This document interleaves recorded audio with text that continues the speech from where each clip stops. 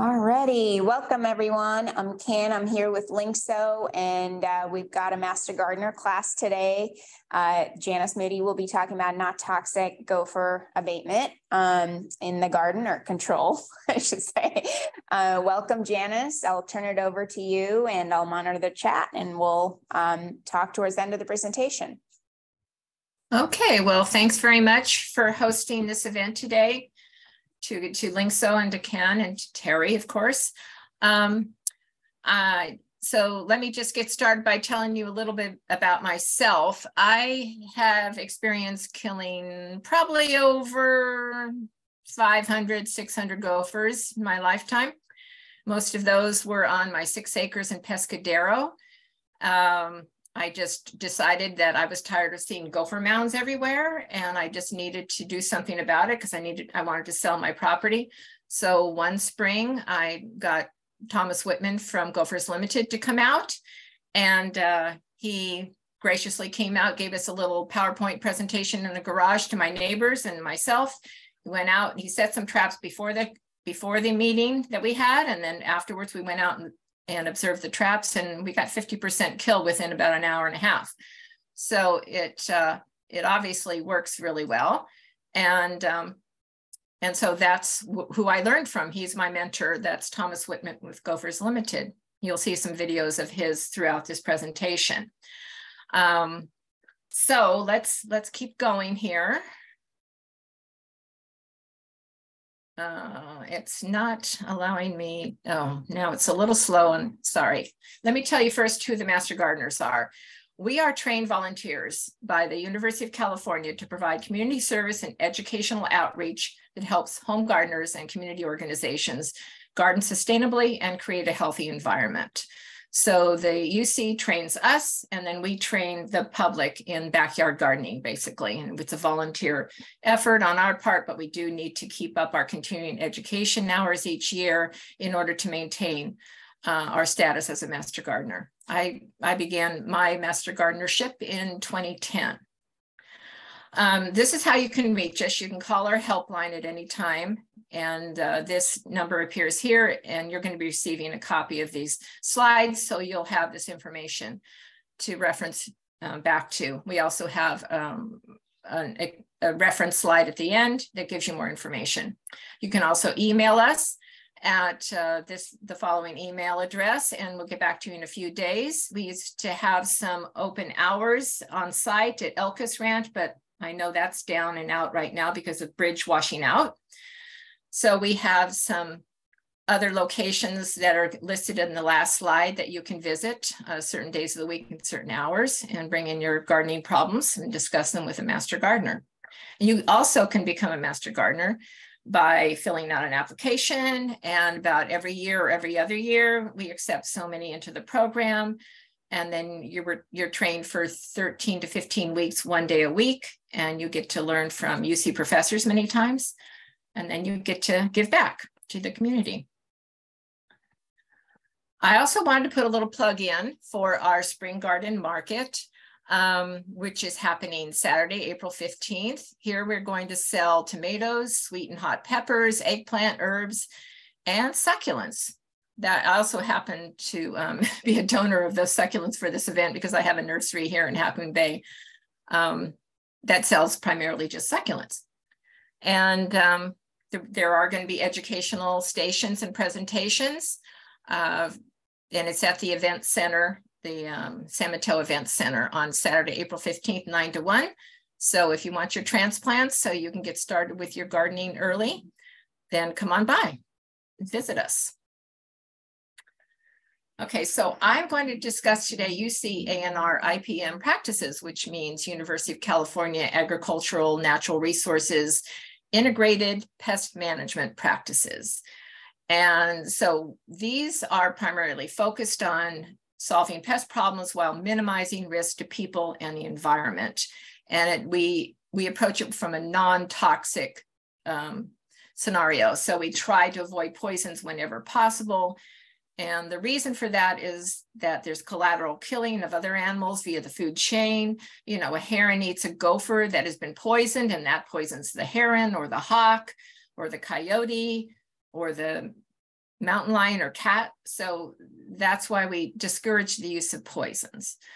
There's also a risk of developing resistance to them, and it pollutes groundwater and washes into our waterways and ocean. And there's also accidental poisoning of children or pets, of course. And then dead animals smell, especially if you poison a rat in your garage and it ends up in your wall. You don't want that rat dying in your wall, believe me. I also teach the vertebrate pest abatement class for rats and squirrels and a deer and all the vertebrates. So first, let's discuss what's eating your garden. How are you going to tell what little critter is making those mounds in your garden? Because it's not just gophers that make mounds, as you well know probably. We're going to talk about these two little critters because they're the ones that primarily cause the damage in the gardens. But the gopher by far causes the most damage because they're eating vegetation and they're killing your plants. Whereas a mole just makes a mess and all it's eating is insects and grubs and worms and things. But it's hard for the average gardener to differentiate between whether they have mole damage or gopher damage. And so here I'm going to educate you on that so you're going to become an expert and you can decide which mound you want to approach and which critter you want to approach. So the primary differences is what I said, the gophers eat vegetation and roots, and their mounds, I'm going to show you pictures in the next slides. Their mounds have open or plugged holes. So they make a little crescent mound, and then they're pushing the dirt out and making a little crescent mound around their hole. And then when they're done, they plug the hole. And they are attracted to light. So if they see an open hole they didn't finish plugging, they're going to come back to that open hole. And so keep that in mind because that's very handy to know when you're out hunting gophers, that an open hole, if you see an open hole and it's actively being excavated, you know that little critter's coming back until he plugs that hole. So he'll be back any minute. Now moles, on the other hand, only, as I said, they only eat insects and worms. And they're attracted to moist, living soil, especially if you compost or mulch that soil, which we all want to do as gardeners, of course. But when you do that, that brings in the soil life, and that brings in insects and worms. And this is great for soil health, but that's what brings in the moles, unfortunately. They're found under flagstones, edges of concrete, and under foundations because these places stay moister than other areas in your garden. And their mounds rarely have any visible holes and resemble volcanoes or raised tunnels, which I'll describe in the next slides. They have a keen sense of smell. Can you see that nose of that mole right there? That's a long nose. And so they very much have a keen sense of smell, whereas gophers have a tiny little nose and big teeth, and they do not smell as well as these moles do. So keep that in mind too. There are repellents that work for moles, but not necessarily for gophers because they don't smell it like a mole will. And also moles, you'll never see a mole sticking their little head out of the ground because they are repelled by light. They push up their soil from underneath, push it up and let it fall. And so they never actively stick their heads out of a hole. If you see a little critter coming out of a hole, it's going to be a gopher and not a mole. Again, just summarizing again what gophers eat: vegetation, tree bark. Even sometimes they'll nibble around the edge of that, but usually they stay in the ground. Although you will see them come out occasionally. So here's a difference between their mounds. Here's a typical gopher mound with a crescent shape and a plugged hole. Here's another mound, a couple active mounds, actually. This is probably a nesting area with little guys, and they're just pushing the soil out and have open holes here. And then here we have a typical mole mound, which just looks like a volcano, and then a raised tunnel over here. And you see these in very, in foresty situations where the ground is very super soft, then you're going to see more raised tunnels than you will in your garden area. Again, let's look at these mounds up close so you can differentiate them in the garden. Here's the crescent shape. They're not always crescent shape. Sometimes they'll go all the way around, but normally it's crescent shape. The gopher's coming from here, the bottom, and coming up into this whole area and pushing the soil around. So you know the tunnel is opposite the crescent in most cases. And here again is the nesting area that I showed in the smaller slide. And here, note the active hole over here with fresh soil around it. That gopher is coming back any minute. But note these drier mounds over here that have been here longer period of time. So if you're going to set a trap, you want to do it in an active mound versus an inactive mound. And by the way, I discussed trapping, and it's not where you trap and release. So no one wants gophers. It's illegal to set them loose anywhere, even in parks. You can't do that. It's illegal to do that. So I'm sorry to say the trapping I discuss is lethal. And if you don't like the look of dead gophers, then you don't want to watch that portion, okay? Here's typical mole mounds. They go along the edge of sidewalks a lot of times because that's where the moisture is underneath the sidewalk. And here's a forest situation where it's a raised tunnel. And then again, these raised volcanic mounds dotting the landscape up and down here. And this is one mole doing all this damage. So now we're going to talk primarily about gophers and how to abate them in your garden. Yeah, some people think they're cute. I don't necessarily think so after the damage they did on my 6 acres, but some people call them cute. Here's a sample field that was my 6 acres. And this is before trapping. And this is at the end of the fall season, very little moisture content, so very dry, but there are all these open mounds and holes everywhere dotting the landscape. And then a year later, this is what I had. I actually had some grass growing back. It was wonderful to see.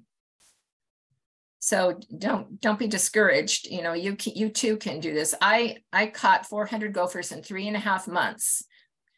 And Thomas Whitman, who came in to give us the education on this, he said, oh, you probably only have about 25 gophers here. But he didn't realize that I was right next to a creek and open space. And so as soon as I killed some of these gophers here, and then I irrigated in the summer, and there was very little vegetation left in the end of the summer and fall, well, this is where they come. They come to the irrigated spaces. So you have to keep that in mind. There's a constant flux of these little guys coming in if you live near open space like I did. So what does gopher damage look like? Well, they eat the roots typically, and they will actually pull a poppy straight down into the ground. You've probably seen that happen where a plant was there 1 minute and the next minute it's gone. They just can pull it straight down and eat the whole thing. This is a squash that was growing on top of the ground, of course, and then that gopher came up and started nibbling on the bottom of the squash, and I couldn't figure out what was wrong with the squash until I moved it and saw the hole underneath it. Darn it. And here is a New Zealand flax, Phormium. This is a grassy type of a plant, and they just love grasses. Gophers just love grasses. So when I give gardening advice to people, consultations, and they ask me about gopher cages, I say, well, the only thing I probably would spend money on would be Phormiums, because they're an expensive plant and you don't want to really lose them to gophers. So I do cage these Phormiums, or I do recommend that people do. And there's not much else that I would recommend that you cage, but these I do. And I'll show you why in the next slide, or the couple next slides. Let me talk a little bit about the gopher life cycle and breeding habits. They have a 3 to 5 year lifespan. They don't hibernate, and they're active at any time of the year, although I think they're more active in the spring when with the rains, when the rains start and everything greens up. I see a lot more activity, and that's when they tend to have their litters in the spring. They can have 2 to 10 per litter. They can have 3 to 5 litters per year. on irrigated land and 1 to 2 litters on non-irrigated land. And then the female is pregnant for only 18 days and the young are weaned in 5 to 8 weeks. And then the dispersal begins, the mother drives them off and this dispersal is above ground. So if you ever go out at night and you see little gophers running around on the ground, that's probably because their mother just dispersed them to let them go on their own. And they usually go anywhere from 300 to 400 feet from their old burrow. They are daytime and nocturnal grazers, but I see less of them in the middle of the day. And I think it's because they're more visible to predators, like, you know, the blue herons and the hawks and the cats and everything. So I tend to see more activity in the early morning and evening time. Their biology and behavior, they're territorial by nature, but will share burrows during mating season. And if one dies, another one will move in pretty rapidly. So some burrows are common and shared by many gophers. So reoccupancy of the burrows is rapid, as I just said. There can be 1 to 200 gophers per acre, but usually the range is 24 to 36. Here's a typical gopher mound, what you would see underground if you could see underground. Their burrow system is right here where they travel and come up to eat. And this is about 5 to 8 inches deep in a normal, you know, home gardener backyard. And further below that is food storage area and a nesting area. And then this is where they come up and they might have feeder holes, or they may be just burrowing through and excavating and pushing out their soil. And this is what that looks like, as you saw before. They just push up the soil and then they plug the hole when they're done. Keep in mind this 5 to 8 inches is for a home gardener. In a commercial application where you have tractors and a lot of tillage going on, those gopher burrows can be deeper, much deeper, because of the tillage that goes on top. So here's a little thing I thought you would enjoy seeing about what I encountered one day. Let me see if I can get it. Here we go. What is out of the ground and nibbling on the grass? Oh my goodness. Not a good thing to do around me. So I was installing this garden and this little gopher appeared, but you know, it didn't live very long, just sorry to say. And that was probably a dispersal situation where mother dispersed it and it was trying to find a new home. So non-toxic gopher management. We're going to talk next about lethal trapping, and that's a preferred method. And then gopher barriers and gopher resistant and favorite plants, natural predators, feral cats are the most effective. We're going to talk about some non-tested solutions that you might hear about, but haven't been actually tested by any research, and some radical methods. Okay, so here's the traps that I'm going to discuss. Primarily, the one I'm going to focus on the most is called the cinch trap right here on the left. And that's the one I use. And that's the one I was trained to use by Thomas Whitman with Gophers Limited. There's also the black box, which can be very effective. Maccabee's been around a long time and is very effective. They just have their certain disadvantages, which I'm going to discuss. There's also the one recommended by University of California Cooperative Extension. They did research of their own. They found the Gophinator to be the most effective, but they do their research on commercial fields. And as I mentioned, those burrows are much deeper on commercial fields. So they didn't find the cinch trap to work very well for them because it only goes in the ground about 6 inches or 8 inches at the most. And so they couldn't get to the actual burrow and set this trap with this kind of a trapping system. So this is the one they recommend, the Gophinator. It's stainless steel, it doesn't rust, and it is a very good trap. If you have the dexterity to use it, then by all means use it. And if you don't mind digging holes, then by all means use that one. I prefer the cinch trap though. There's also one that's touted by many people on Nextdoor. It's called the Gopher Hawk, and I do believe it is effective. I just haven't had good luck with it, maybe because the first time I used it, I accidentally bent the snare at the end. And once you bend this snare, it doesn't open up very well in the tunnel system. And then the gopher has trouble traveling through it. So I've tried it for moles because I thought it would be more effective for moles, but so far I haven't caught anything in it. I just go back to my old reliable cinch trap because I'm used to it. But many people say that this works well for them, and I'm going to show you a demonstration on this. Okay, and there's no digging involved, which is very advantageous. Here's the Gopher Hawk demonstration.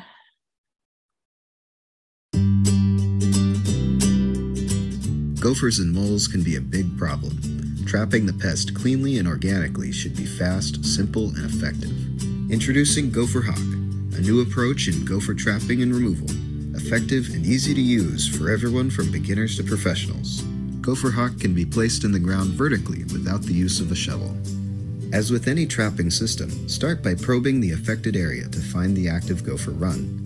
Use the wedge to open the probe's hole. The wedge compresses the soil outward instead of digging it up, meaning no shovel and no mess. Once in place, pull upward on the outer sleeve to set the trigger. The trap is now primed and ready to catch the gopher. You always know when the trap has been triggered. The catch indicator sits above ground and can be spotted from a distance. As the trap is set, the trigger and snare is deployed into the tunnel, catching the pest as it passes through. Okay, so let me just pause that thing. Gophers and moles can be a big problem. Okay. I just wanted to say the reason I bent those snares is because I didn't follow the instructions, and you have to pull up on it. You never push down on it when you're installing those. So just that's the trick. Follow the instructions and you won't bend your snare like I did. Here's traditional trapping with two traps.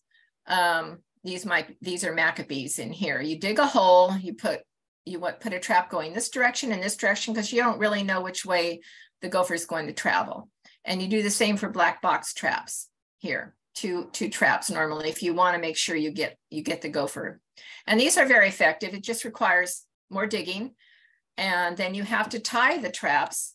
The black box isn't less likely to be taken off and moved somewhere by a predator, but these little Maccabees, they can get lost if you trap a gopher in it, and then a predator comes by, a scavenger, let's say, and they take it with them and they take the trap too. So you have to tie them down. Now here's the Gophinator trap that UC recommends, and I want to show you how that works.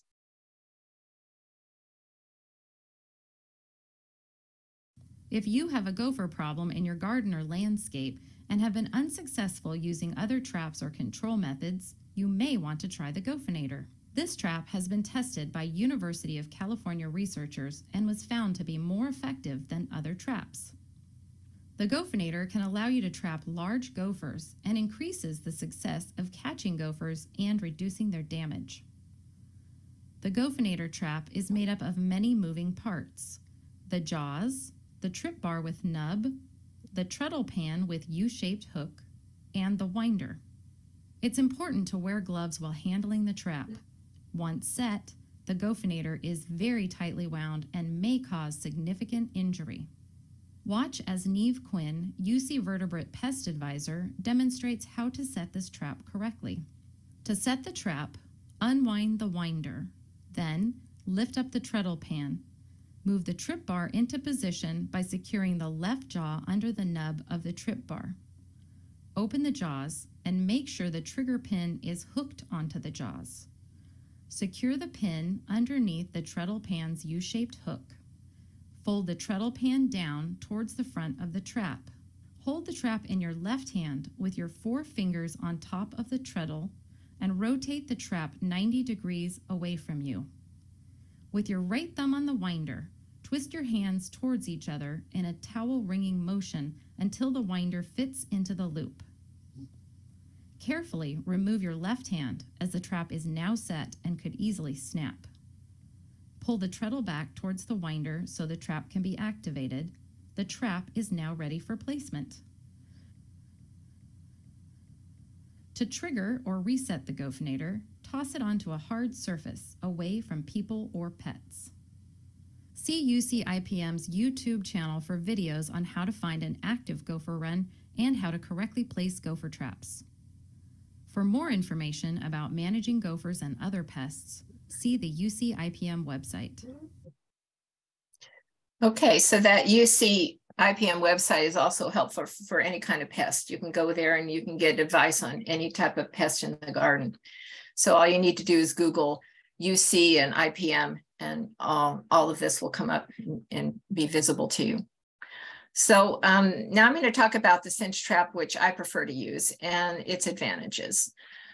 You only need one trap because half of it stays above ground and you're pointing it in the direction that the gopher will be traveling. So you don't need to go two different directions. You know which direction the gopher is going to be coming up from. There's less digging involved because of that. And half the trap is above ground and visible, so you know when it's tripped. When you see the trigger halfway up, then you know that you probably have a gopher in the trap. And we'll go and describe that. This is how you set it in the hole. Once it's set up here, which we'll go into, then you slide it into the lateral tunnel, into the main burrow, make sure it's open. And, you know, you're using a digging tool to dig out any dirt that might be in there and make sure you feel air space down here. And then you're good to go, because that gopher is going to be coming along that burrow again, bringing dirt up to excavate his burrow. And when he comes up this way, his little head gets in between these two cinches, and that's what, and then this is the trigger he triggers. So it's a very humane kill. Don't worry about them suffering too much. Most of the time it's very humane. This is an incorrect way to place a trap. This is a feeding hole where the gopher might be coming up and nibbling on some grass around the hole.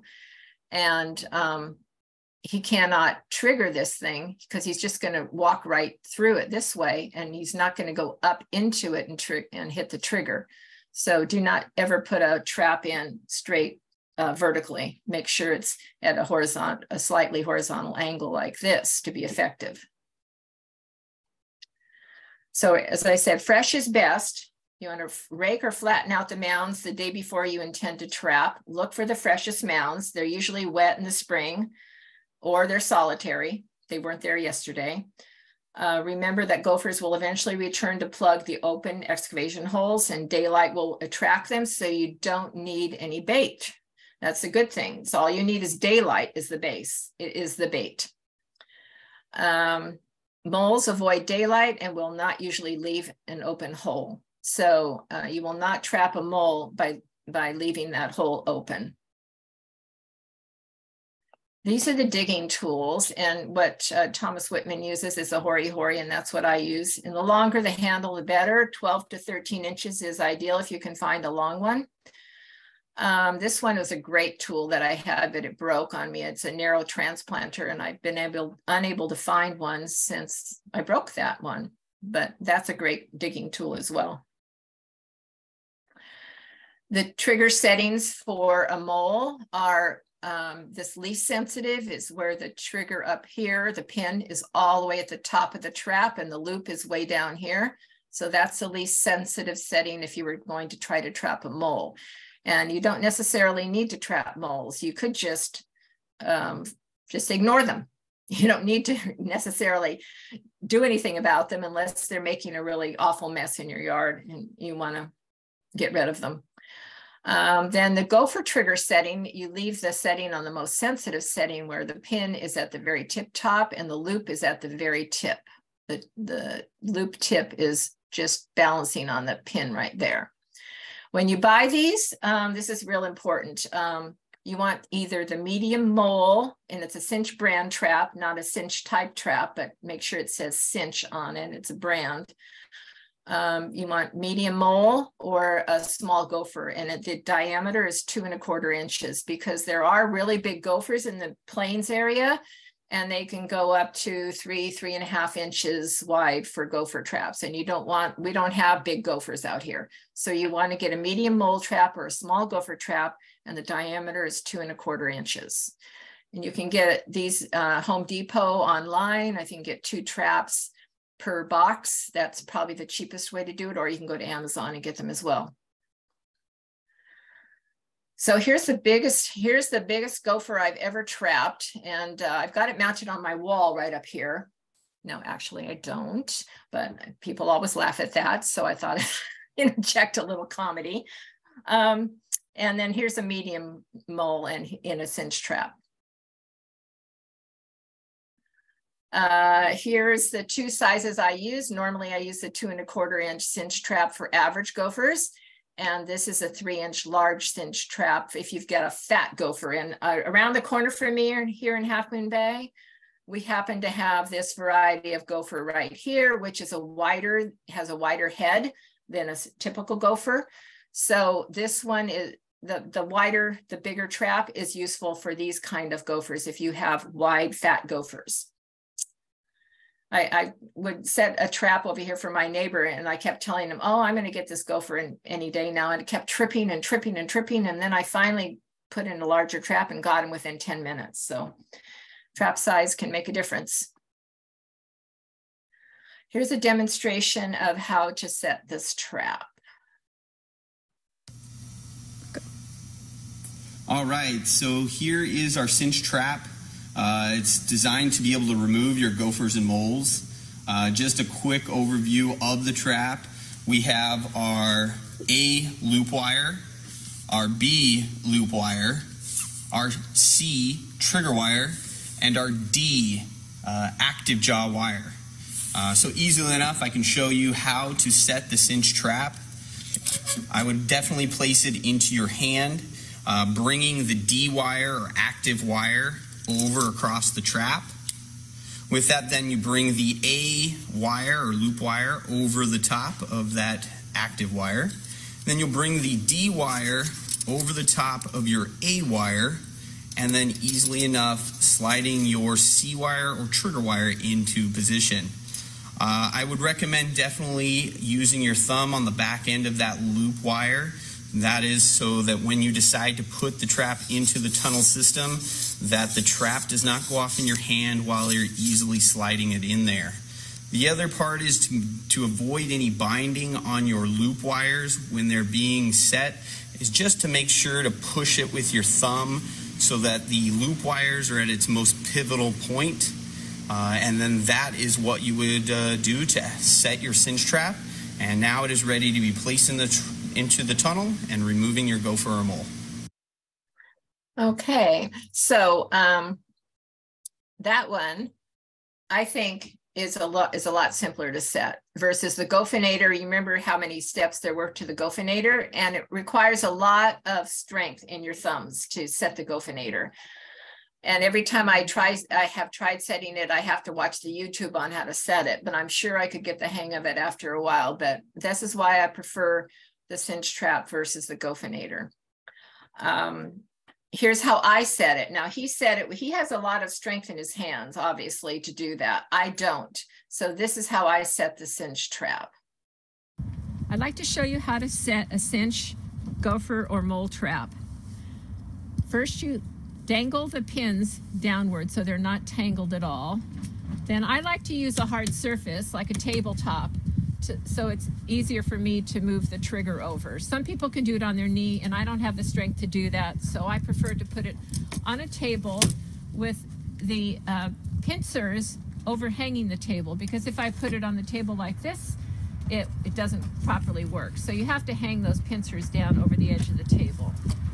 Now I take, because I'm right-handed, I take my right thumb and I put the trigger over, and this uses a lot of force, a lot of strength, I should say.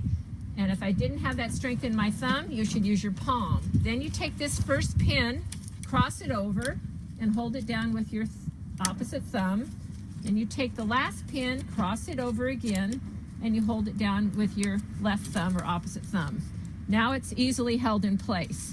But I have to remind you that this trigger is very powerful, especially when they're new, so be cautious of your fingers and where you put them.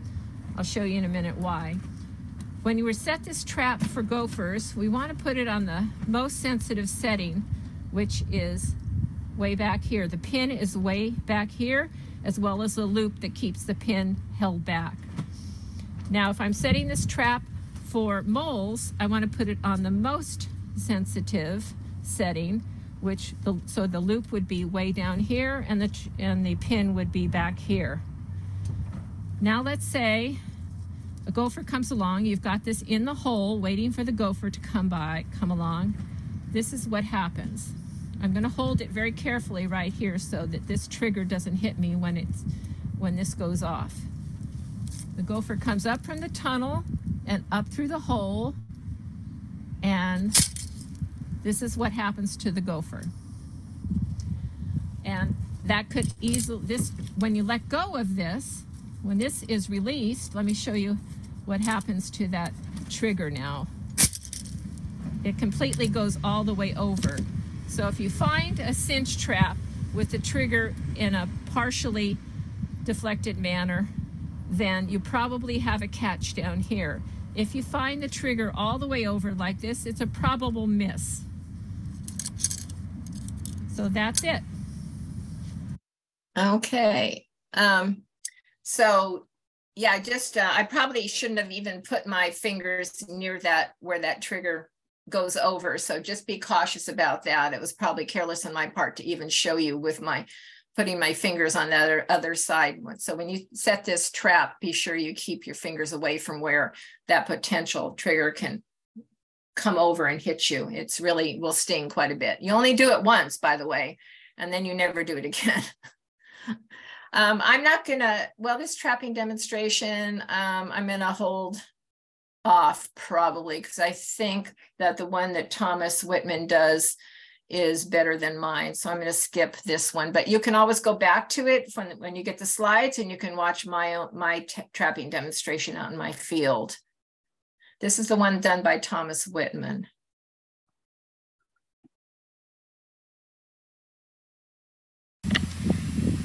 Cinch surface trapping demonstration, and we're out here in a field. Here's a gopher mound right here. You can see the crescent shape of the mound, and then here's the actual plug where the gopher's burrow is, indicating the tunnel's going this direction. So I'm going to take my hori-hori, Japanese knife, just going to place it right here and sink right into the burrow entrance. I'm going to pop this out.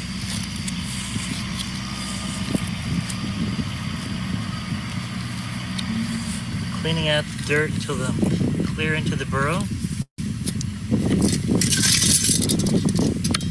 Set my cinch trap.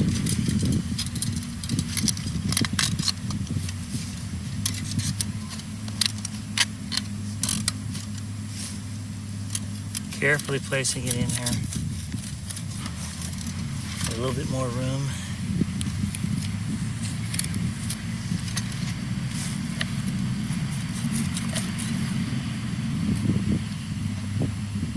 Make it sensitive and set a flag out, and we're ready to go to the next. Here we are at the cinch set demonstration in the field about 1 hour later. And we have a sprung trap here, so we're going to pull it out and see what's going on. And we got ourselves a beautiful gopher here. You can see when the gopher's caught in a cinch trap, it's a humane kill right around the neck. And so to get a gopher out of a cinch trap, all you need to do is pull back on the spring. It drops out. And then we're just going to take them, examine them for just a minute. We just put them right back in the hole again like this. And he becomes fertilizer for the plants and trees and shrubs around here. And this whole problem now is solved. Let's see what else we got. And we're at the cinch demonstration, a second hole here, and looks like we got another one. And there we go, another gopher. This one a pretty small one. So we're just going to take them right off like that. Very easy. We're just going to put them right back in the hole and cover it up. That's a pretty small animal, but if you look around here, and here's a burrow we just dug, That little animal did all this damage.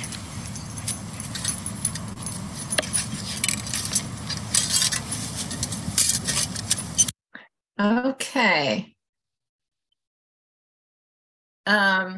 Yeah, so that's how you set them.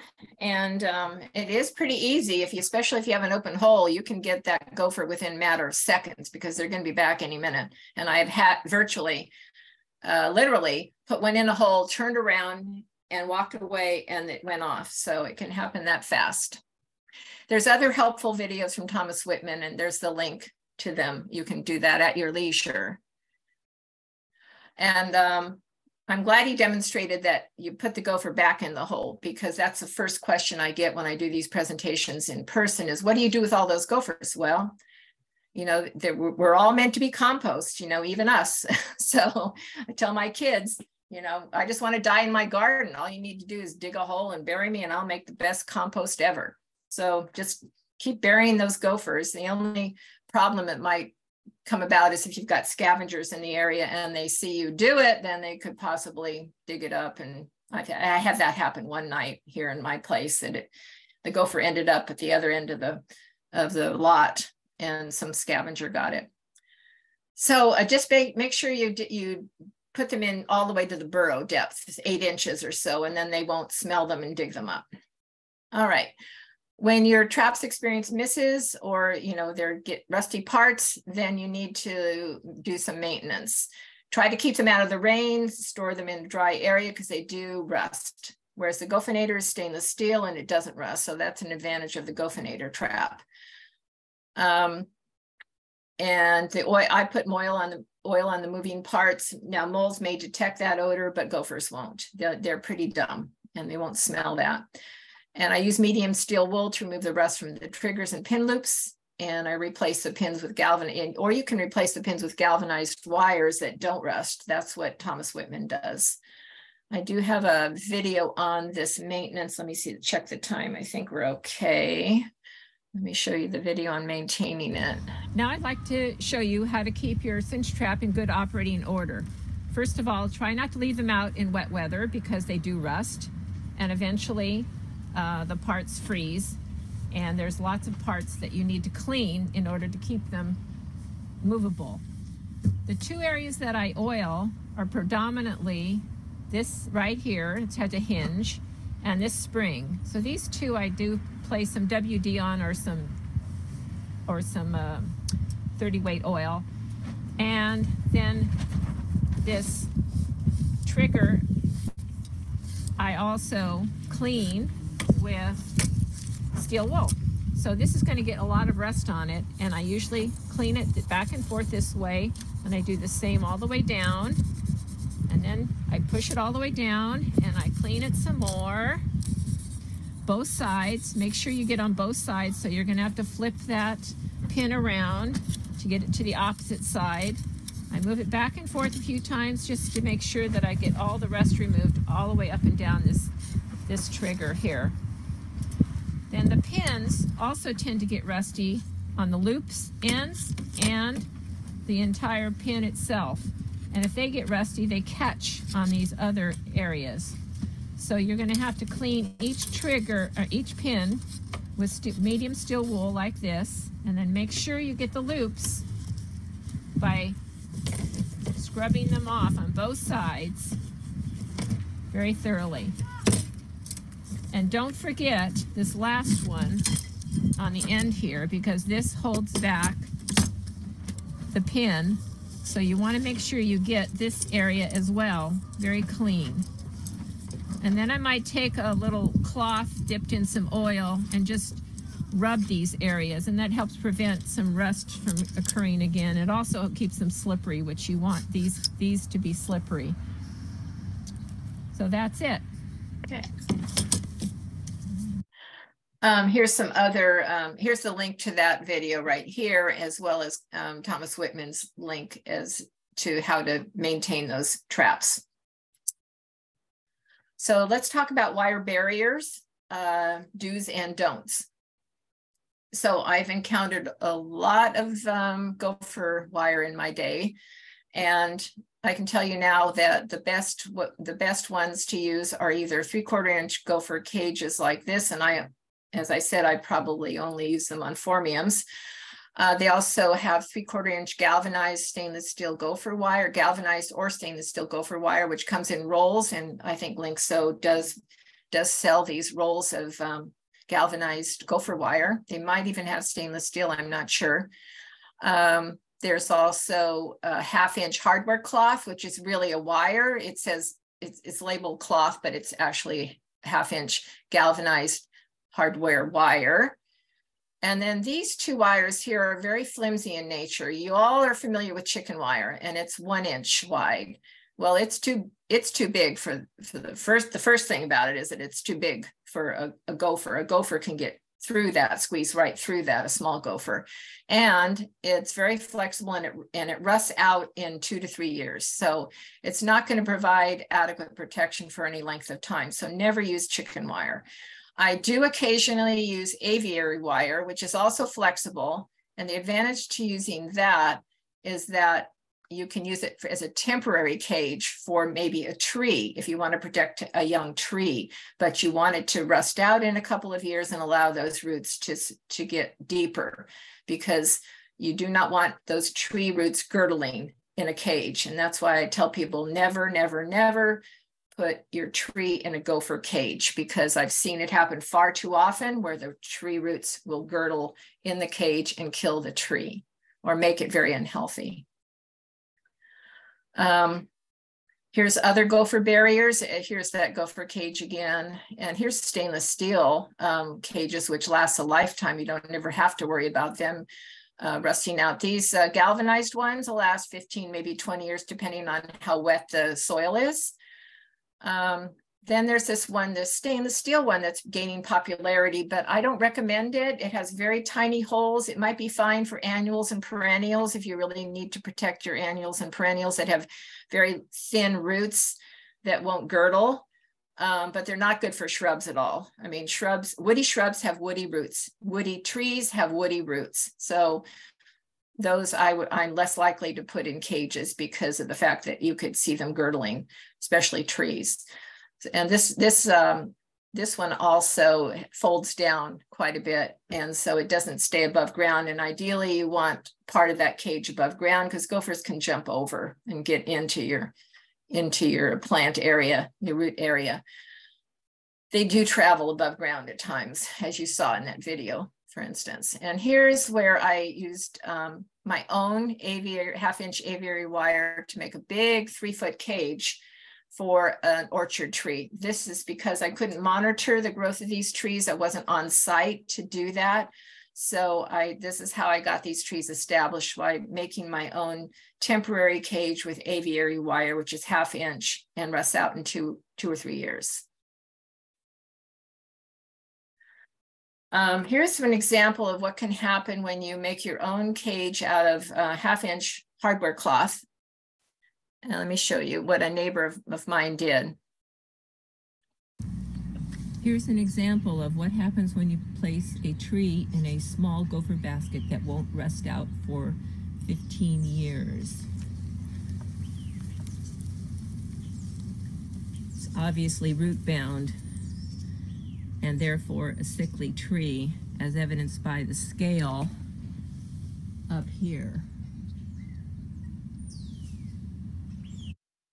Yeah, so that's my neighbor's tree.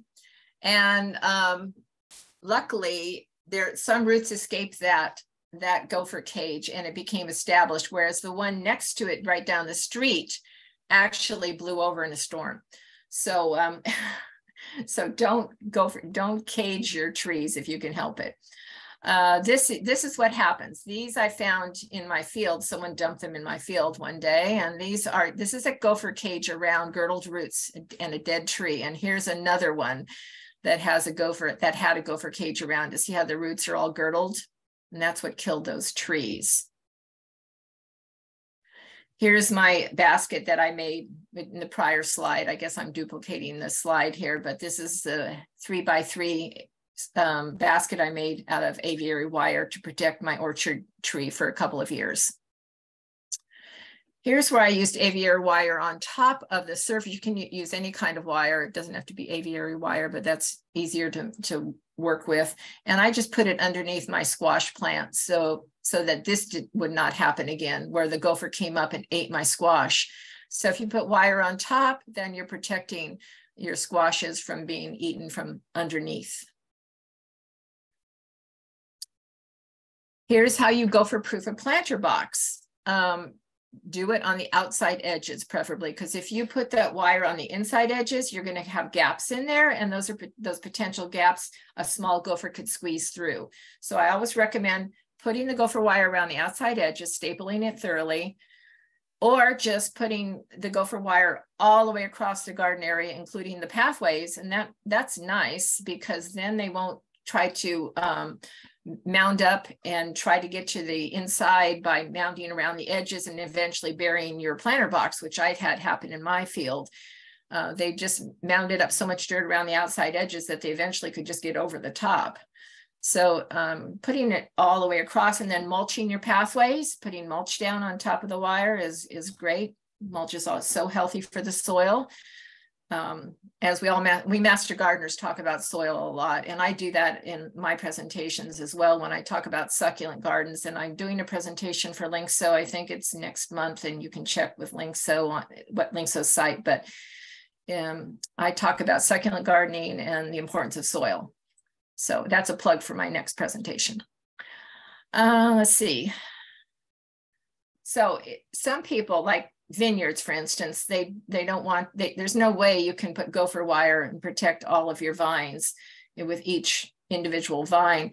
So what I have seen done is they have a deer fence to keep the deer out, obviously, and then they'll put a vertical fence, underground wire fence along the edge. They'll have it like 6 inches above the soil level, and they'll put this wire straight down, and then you'll bend it away from the area you want to protect. So this is outside and this is inside. So you put the gopher wire down and bend it away, and preferably have that be the cut edge down there, because if they get nicked when they touch that cut edge, they're kind of like homophiliacs in a sense, and they can bleed out. So I know it's not a pleasant death, but that's another way of, abating them. So the gopher comes along, hits this and goes down and then gets diverted away. And they usually don't go down more than, 18 inches. So you want to put that wire down at least 18 inches.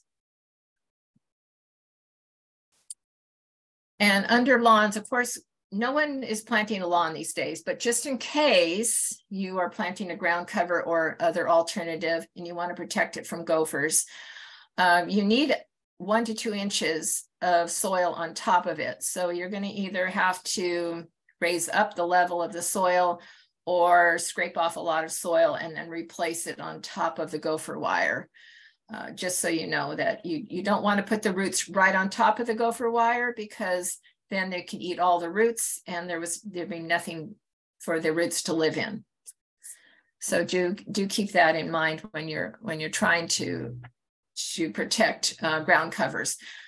You could also do this for other planting areas, but you would have to go down so deep, it's really not worth all the digging, in my opinion.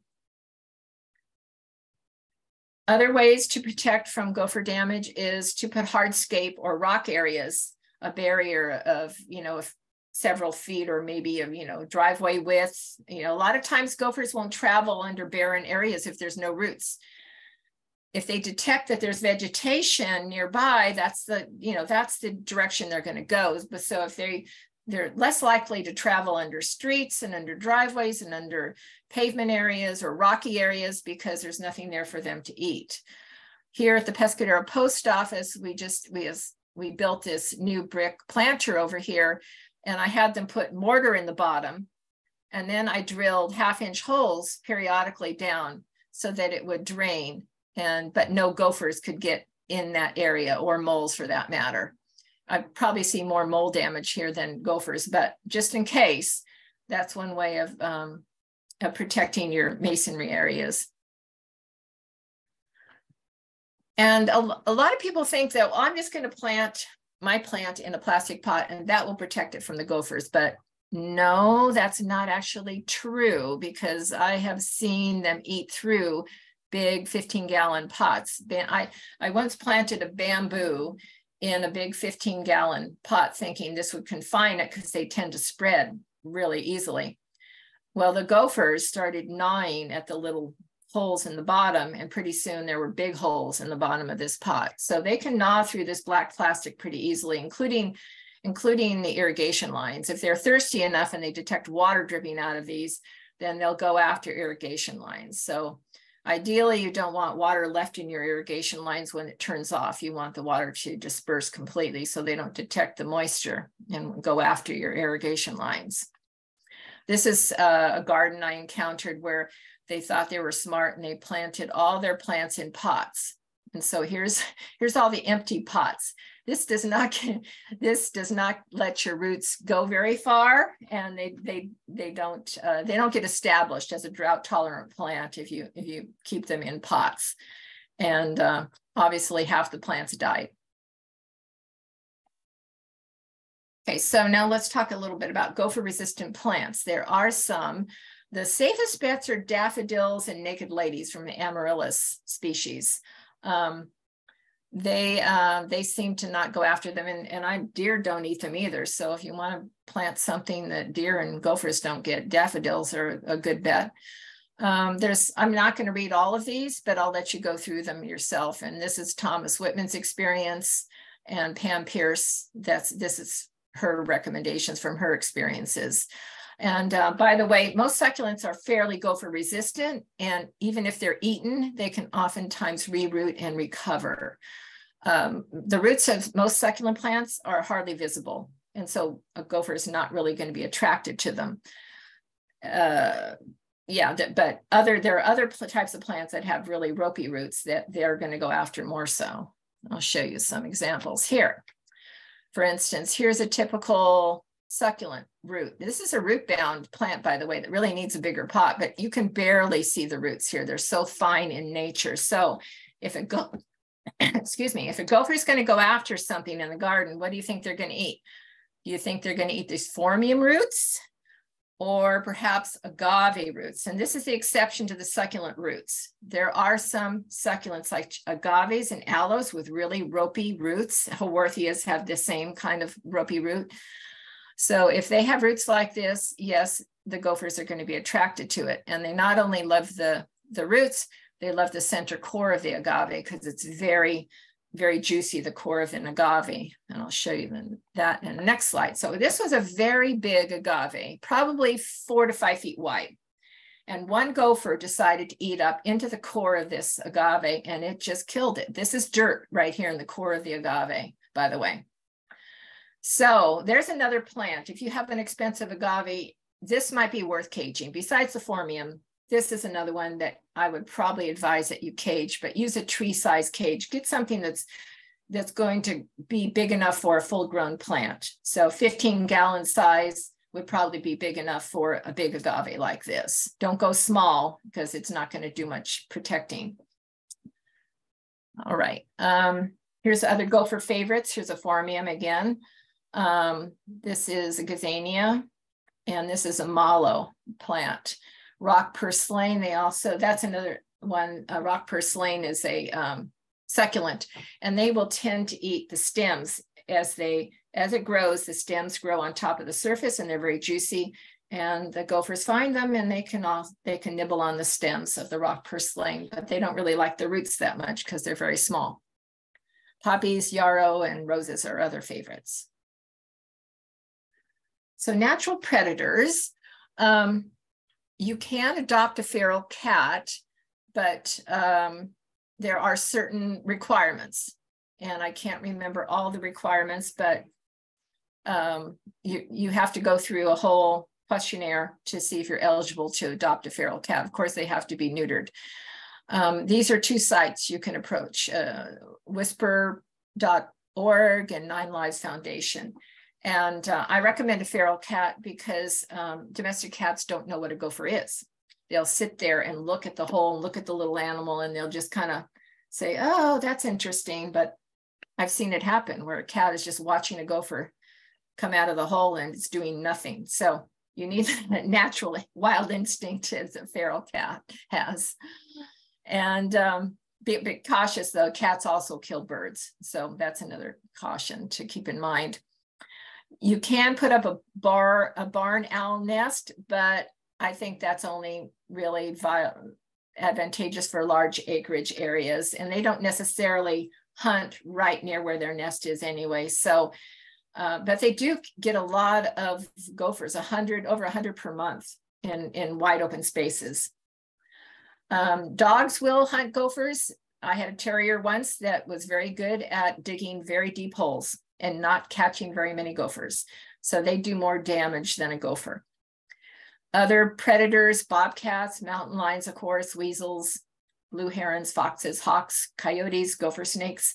The reason I had all those gopher mounds in my 6 acres of Pescadero was because I put up a deer fence that kept out the coyotes, kept out most of the bobcats, kept out most of the predators.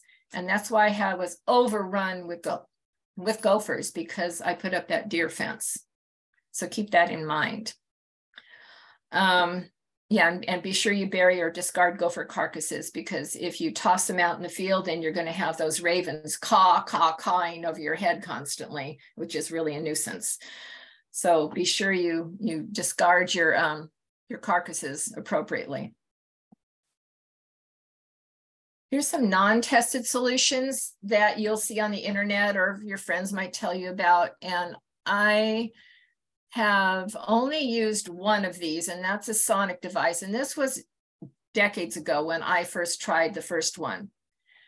And I put it out, and the next day there was a gopher mound right next to it. And I took a picture of the gopher mound and the trap, and I returned and the sonic device. And then I returned the sonic device to the manufacturer, because obviously it didn't work. And what I'm reading online is that the research done on these is proving not to be very effective in most cases. And some people swear by them, and I think maybe initially they might be deterred, repelled by the noise or this vibration, but I think eventually they get used to it. So I haven't really seen it being very effective in my experience anyway. And all these other ones, I have another master gardener friend who swears by instant potatoes. She just puts that in the hole and she says that works. But no research done on that either. So if you want to do a research study, let me know. There's more radical methods. If you have big acreage, you can just use this blasting rhodinator thing that, it's like a flamethrower, underground flamethrower, and things like starts exploding in the distance, and it does a good. It's very effective, but it also can cause fires. It's not recommended for home gardeners.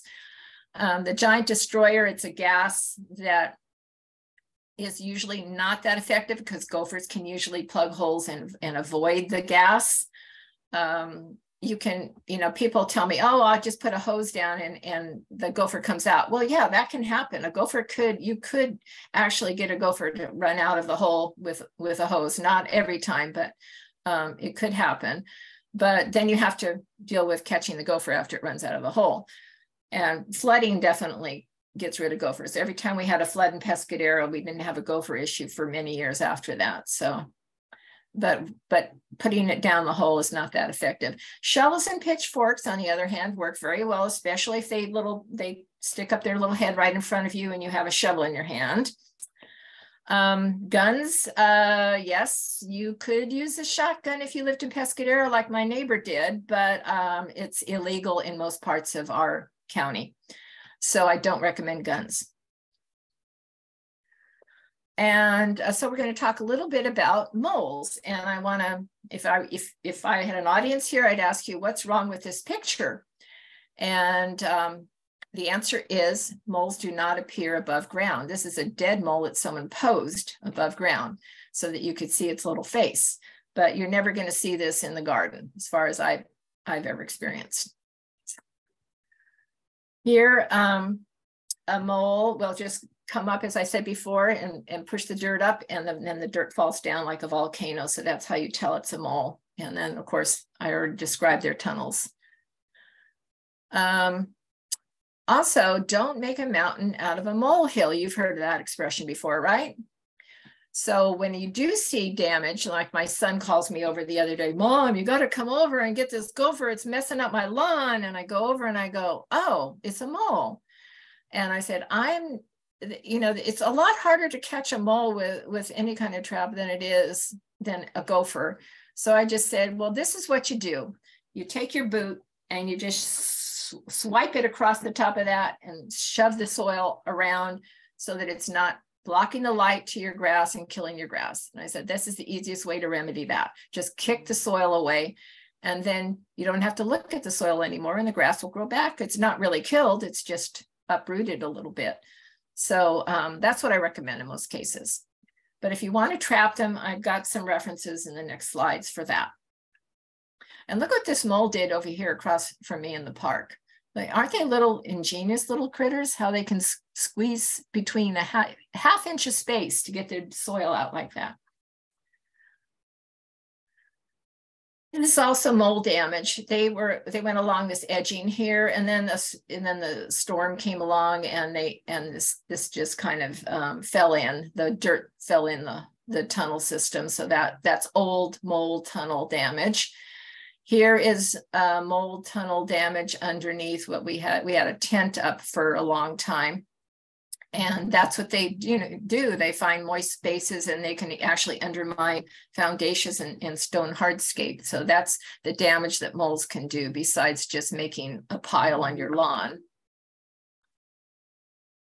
They do serve a purpose, by the way. They do help aerate the soil. So they do have a purpose in nature.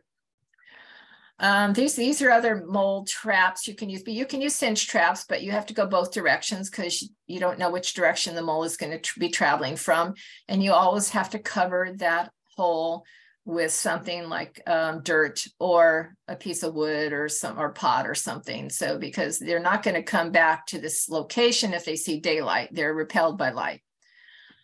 These are some other traps Thomas Whitman will demonstrate on and how to use. I think he uses this Victor plunger. I've never been successful using it though. I think I need to practice a lot more and I just don't bother. Here's how you can block the light with a piece of plywood, for instance. And this is the trap again you might use for moles. I think it might be more effective for moles because then you can get the mole going either direction in the hole. And then there's other mole trapping techniques that Thomas Whitman has on his website, and those are the links, so you can watch those at your leisure. And then, so repellents and attractants.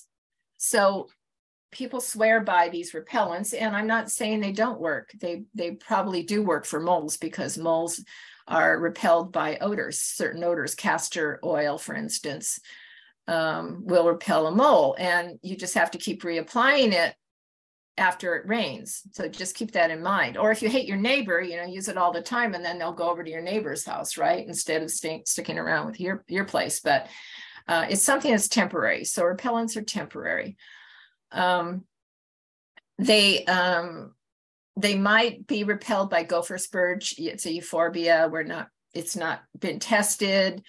Castor bean has not been tested, but those two things may repel them. Other repellents, ropel and castor oil, coyote, human or cat urine. Now, I don't want all these men that watching this to feel like this is now their new outdoor space, because that's not nice. But actually, they say it does help. Any type of animal urine might repel them. Fish emulsion is very stinky and would repel them, or meat products around perennials until it rains again, of course. So here's the references that you can look at after, when you get these slides. And I want to thank Lingso Garden Materials for hosting and supporting our presentations. They're a great help in getting the word across to all these home gardeners. And I think that's it. This is where you can subscribe to our newsletter. If you want to donate, then feel free to do that. We always will take your money. And Here's our hours at certain locations: San Francisco Botanical Garden, 10:30 to 1:30 on Tuesdays, and Thursdays at Veterans Memorial Senior Center. And it's no longer at Elkis because of the bridge washed out. And I think that might, and oh, well, I'm not going to do rats. That's another class. Okay. So now we're all set for questions, I think. All right, awesome. So let's, I'm going to just go in order from the beginning of the presentation, Janice, and then we'll just kind of go towards the end. Let's see here. This is regarding a Master Gardener connection. There are folks that are not necessarily from the Bay Area. There are other Master Gardeners from throughout the state.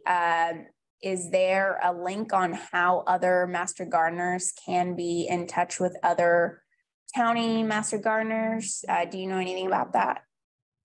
All you have to do is Google the county and Master Gardeners, and you're going to come up with their website, and then they're going to have communication and contact links within their website. So they're pretty easy to get a hold of from the public standpoint or from Master Gardener standpoint. They're really easy to find. Okay. Yeah. Perfect. I know we didn't really talk much about ground squirrels. Would some of your techniques be used for ground squirrels as well? The traps for ground squirrels are much larger. And I think most people might actually use live traps for ground squirrels, but I don't have any experience with them because they're not in our county yet, or they're very close to being in our county, but not quite here as far as I've experienced. So I'd have to refresh my memory as to, I know there's really big traps you can use for these gopher ground squirrels, but yeah, I do a presentation on that. So I'm sure that we'll be doing one in the near future, and you can watch that, and I'll update myself on what's new there. All righty. And then I know you have a presentation on rats as well. This question is in particular related to kangaroo rats or desert rats. You know, they have underground tunnels as well. And this person's wondering if they're in the gopher family. Probably not.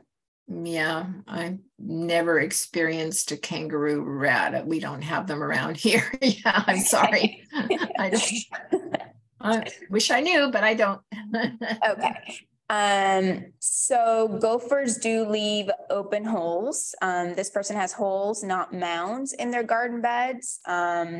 So are they dealing with rats in their garden beds rather than gophers, you think? Gophers can't leave open holes when they're excavating, but also with all the rain we've been having, I've noticed some holes opening up in my parking lot. You know, some really shallow tunnel systems or holes that were once plugged up. With all this excess rain we've been getting, it opens up those old burrows and holes. And so that just may be an old hole. Although, you know, voles will occupy a hole made by another animal. Voles are another little critter, like a little meadow mouse. They look small little things that can travel along pathways and climb up your plant, and they eat from the bottom up. So that's how you know if you've got a vole. If your plant is eaten at the top, it's more likely like a deer, for instance. But if your plant is eaten from the bottom, then it's probably a vole, and they do occupy unoccupied burrows and tunnels that were made by gophers and moles. Yeah. Let me see. Let me move on to a question that's repeated here, but I'm going to paraphrase. How often after trapping can gophers return to the same areas? And is this sort of an ongoing maintenance, or can you do it? Yeah, it can happen within minutes or hours or days, depending on how many you have in your area. Like I was next to open space, so they were constantly coming in, right? But I did manage to nip them in the bud by getting 400 gophers.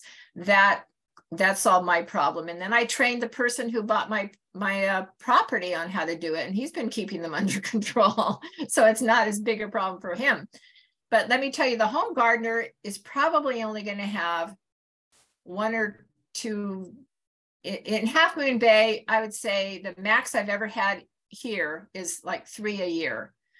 And over in the other side of the hill, in the what I call the city areas, they rarely see gophers anymore. So they've eradicated a lot of the gophers in the more urban areas, but over here in Half Moon Bay, we see typically maybe 3 to 5 gophers in a 5,000 square foot property.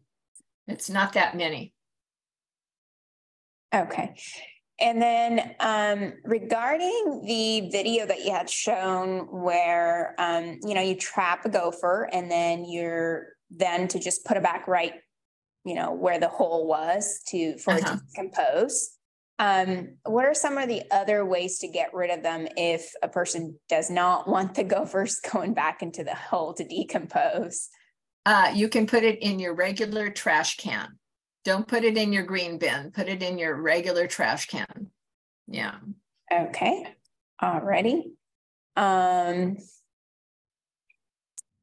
Let's see. Go down. I don't know why you can't put it in a green bin, but I heard somewhere at one point in time, because you can put food scraps in green bins now. So I'm not sure why you're not supposed to put a gopher in there, but I read somewhere you're not. No. Interesting. And can you leave them out for the birds to eat, like say owls or hawks or turkey vultures even? Hawks don't eat dead animals, but turkey vultures would. If you really want to attract, and ravens and crows would. I think they both do. I know one is more of a scavenger than the other, maybe. But you don't really want those animals circling overhead every time you go out to trap or pull out a gopher, because I had a partner once who had this, very recognizable bald head, and his back hurt, so he couldn't bury those gophers in the hole when he trapped after he pulled them out of there. He just tossed them out in the field. Well, pretty soon those ravens knew what he was doing when he walked out into the field, and they start circling and cawing and making a racket. And I don't really think you want that, just to be honest with you. Okay. All right. So a couple of the questions asked about accidental triggering of the cinch traps or any other traps that you had mentioned. Can pets like dogs or cats triggers these traps? I suppose it's possible if they bumped into them, but they don't. Or if I had 2 dogs in my acreage for years, not one came in with a bloody nose the whole time. They might be attracted to a wiggling of a trap. If there was a gopher still alive and started to wiggle the trap, they might be attracted to that, but that's not a danger after it's triggered. So no, I've never really experienced any harm with using the cinch traps. And those gophinator traps, boy, they're vicious. So you want to be careful with those, but then they're way down in the tunnel, and a dog is not typically going to dig down there after a gopher trap. Yeah. And I know we talked a lot about traps today. Folks are wondering if there are resources to get rid of the gophers without killing them and possibly, coexisting. I know you had mentioned some plans and things to repel them.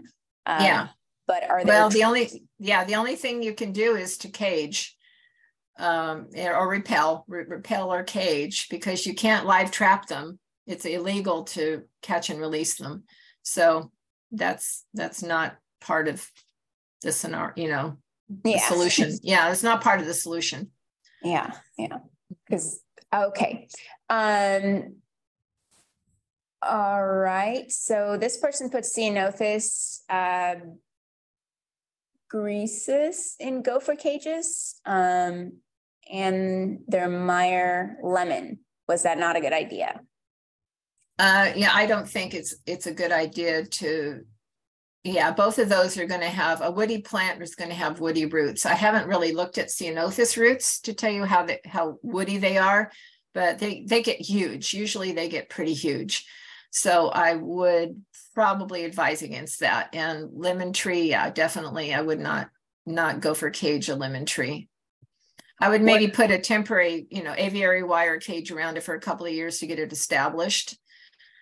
And hopefully they don't target your tree because it's the moistest thing in the garden. I know you have to water lemons more often than other plants. Most people will plant drought tolerant plants in their garden, but lemons need more water. So they're the most moist thing in the garden, and that does attract gophers. So I know that they can kill a lemon tree. I've heard it happen before, but hopefully there are other things in the garden they could go after instead of your lemon tree. What if you're planting bare root fruit tree in sort of like a soft steel cages? Should they be replanted? Oh, those stainless steel little flexible things I showed you. Yeah, do not plant any trees in those little stainless steel cages with the tiny holes. Oh yeah, you're going to kill your tree. Yeah, not a good idea. Any tree for that matter. And let me say this again. I don't recommend you cage any tree unless you want to protect a young tree for a couple of years, and then you can use aviary wire, 1/2-inch aviary wire, make your own cage, make it big, 3 feet wide at least, and then it'll rust out in a couple of years. But that's the only kind of cage I would use for trees. I know you had mentioned moles they're not active during the day. I guess this person's neighborhood has lots of moles, and they even saw one crossing the street during the day. Is that sort of normal? I've never seen a mole outside its hole. I've never seen one. Maybe they're thinking gophers? Maybe the young are dispersed like gophers are dispersed, and maybe they actually have to travel above ground, but I'm assuming it would only happen in the middle of the night in the dark, because that's the only time I could see a mole being out of its burrow. And I did one night at midnight, I had to walk my dog for an emergency purpose, and I followed a gopher down Main Street here in Half Moon Bay that was trying to find a home. That's the only time, other than in the garden that I was planting, that I've seen one traveling along the road anywhere. Okay. What about voles? Voles, they're above ground little critters. Yeah, they're tiny little meadow mice, and yeah, they're less active in the middle of the day because of predators. But yeah, that's. You got to use mouse traps on them. Probably make little tunnels where you find their little trails, put a little tunnel over it, so they have to go through the tunnel, and put a couple of mouse traps back to back in there. And probably that's the best way to deal with voles. Okay. Does crepe myrtles repel gophers? Never heard of that. I don't know. Okay. Or I guess the question was, do gophers like crepe myrtles? And if yes. Oh.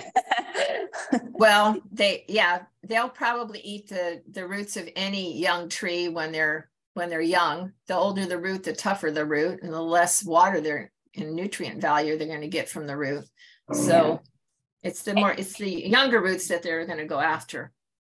And can you plant enough plants that they don't like around it to repel them? You can always try that. Go back to the list that I provided here from those 2 sources and plant a bunch of those plants around them and see if it works for you. I don't think there's been enough research done on the subject to actually say this is definitely a gopher resistant plant and this one isn't. And it's tough sometimes to predict. Do you have any suggestions or resources on how to eradicate rabbits? Yeah, that's part of another presentation, and yeah, it's kind of lengthy to get into, but if you want me to do another presentation on rabbits and deer and squirrels and rats, then I can do that. Okay. Let's do that. Yeah. Okay. I think you've done that before. I've done that. Yes, Yeah. I've done that. Okay. All right. So let's end with the last question here. Where did it go? Okay. Can you help with questions from outside the Bay Area if they were to call? You know, can anyone call the Master Gardener hotline, even if they're not in the San Mateo, San Francisco County? For example, you know, can somebody from LA call the hotline and ask questions? I suppose they could, but they could call their own county Master Gardener program and get more relevant answers, especially because they're, you know, if they're talking about plants. I mean, gophers are gophers probably the same. They're treated the same in Northern California or Southern California, but plants and climates and microclimates are all different. So I would recommend you always contact your local Master Gardener program from your county. Okay, awesome. And that was the last of the question. Oh, well, one more follow-up to that question. How do you find the Master Gardener program in each counties and cities? I know you've said just Google the city and then Master Gardener right next to it, and they should the county. Google the county and Master Gardener with it, and then that will bring up the site for your county Master Gardener program. Okay. Yeah. And that was it. That was the end of the talk. Anything else that you'd like to share with the audience here today, Janice?